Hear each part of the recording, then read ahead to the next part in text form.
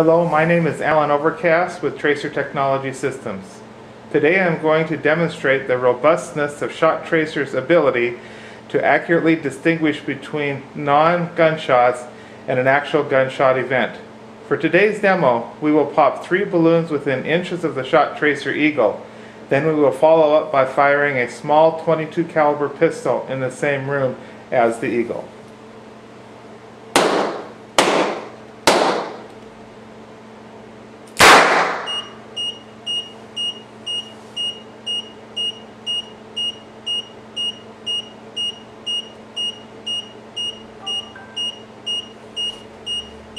Within 5 seconds, an SMS was delivered responding to the shooting event with a room number and whether it is a single initial gunshot or a multiple shooting event, reporting the location and the number of shots.